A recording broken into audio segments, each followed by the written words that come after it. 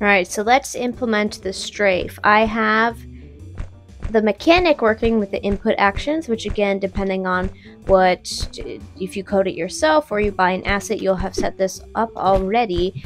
But we need the animations to play because this looks really weird when he's still in his regular locomotion state. So regardless of how you implement it, all you're really going to need to do is turn a boolean on and off. So for the asset that I purchased in the blueprint component, they have these nice, let me scroll down, these custom events that I will add logic to, and it's very simple. All I'm going to do is create a new variable, and I'll call it is locked on, and then I will set it to true or false depending on the situation. So if the target is not found, we set it to false.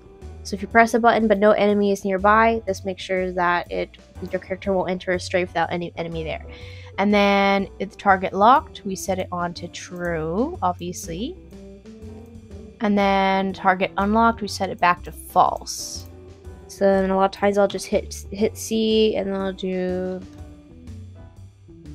just so it's easier to read. So now let's go to the animation blueprint, because this is where we will implement the strafing. So what we can do is right after this sequence here, we can we'll link the animations like how we did with the falling. So let's create a new variable, and we'll call it locked on. Again, you name it super similar so that you can know what's going on.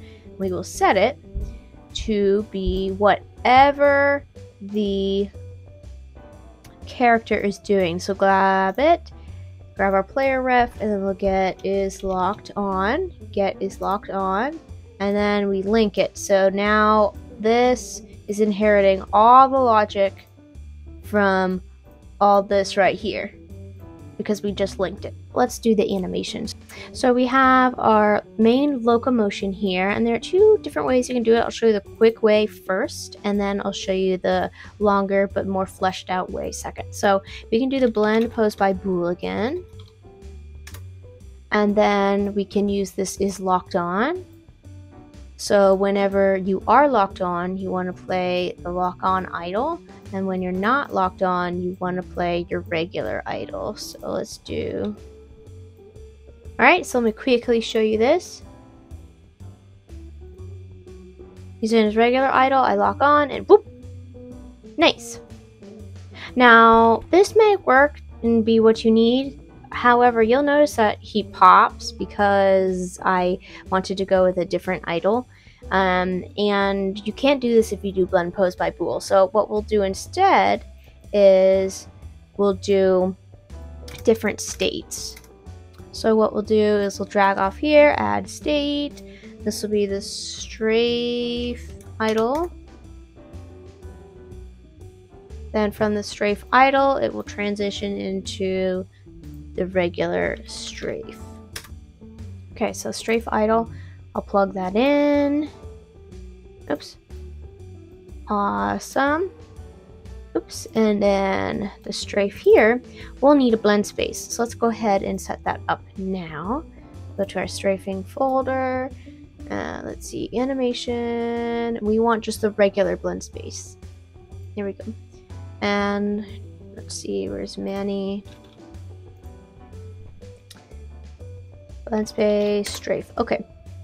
Now this one's going to be a little bit different than the one we had set up before, and that's because we are dealing with not just one axis, but we're dealing with two. So you'll notice there's this vertical one here and the horizontal one. So the vertical one will do the speed. So just so we can keep track of things, let's call it speed. And then the horizontal one will handle the direction. So let's do that. Now the direction, we need it to go full degree, so 180 to 180.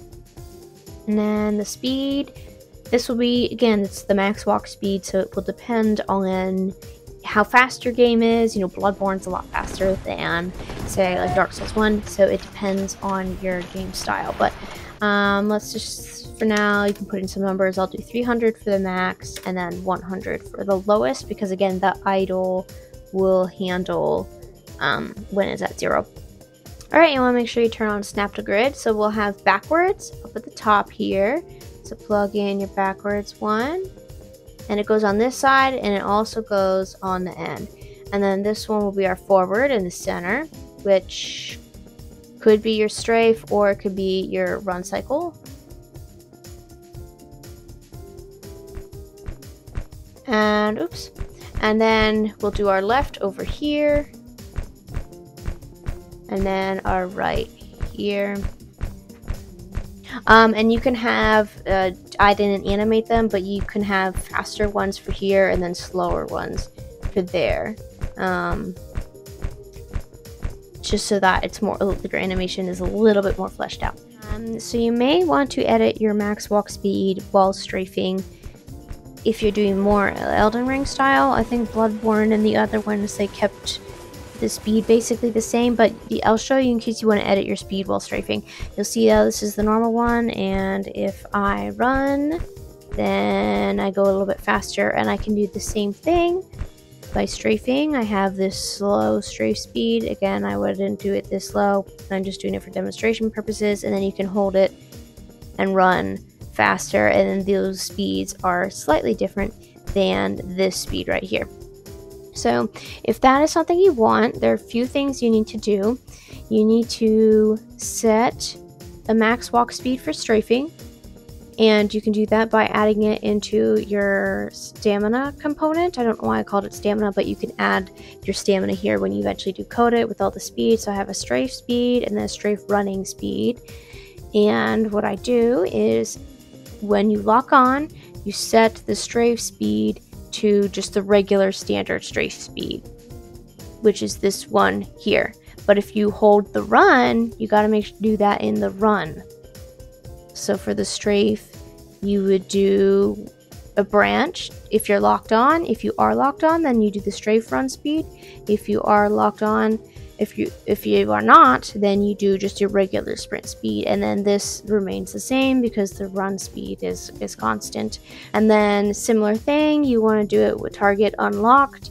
When you set the boolean back to false, you want to make sure you, just to be safe, set your run speed back to the standard character speed your character moves in. Okay, so then let me plug in the strafe here, and I will need to plug in the direction, the speed, like before. So let's get that. Ground speed, ta-da. And where is the direction one? Oh, I guess I forgot I need to add the direction. So we need to tell Unreal where the direction is. Okay, so for getting the direction, we need to know the velocity and all this stuff here. So I need to drag all this down to create some room. Awesome. So let's set a variable here, direction, which is a float. And I'll put it in under here. Okay, awesome. So what we need to do is take the velocity, plug it in to calculate the direction, and then we're getting the actors where the character is facing through get owning actor and get actor rotation. And then we set this, and then let's just set it to true after the ground speed. So now we have the direction. Let's go back to here, ground speed, direction. Okay, awesome. So we've plugged in our animations, but we need rules in order to go into them. So let's think about it. If you want your idle to idle, the only thing you really need is if locked on is true, right? Because you're already in the idle. So that should be good to go. If you're idling, you need to go to strafe, same thing. We need is locked on. We also need a ground speed because we're dealing with speed.